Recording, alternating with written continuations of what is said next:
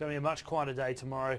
After seeing what was a fairly heavy day with regards to China data and some fairly interesting reactions to the data we saw today, there is no real major drivers overnight or into tomorrow's session that's probably going to move Asia along. So we were therefore watching US earnings season. It continues to move along quite nicely. We saw some very good earnings from Goldman Sachs and also JP Morgan.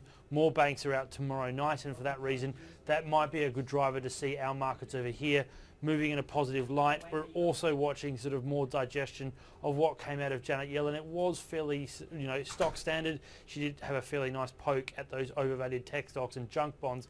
But all in all, there isn't a huge amount of news that's really going to drive us. And for that reason, I think tomorrow, watching Asian trade, it is already up for the week. We've seen 3 out of the last 4, including last Friday, as positive trades. Today looks like it will end up fairly flat, and for that reason, you may also see tomorrow being a bit of a rest day. So light news tomorrow, digesting the Chinese data today, which was headline good, but probably underneath a little bit weak. Further stimulation expected, and for that reason, tomorrow is probably going to be light before we get more information from China and more information from the US earnings season.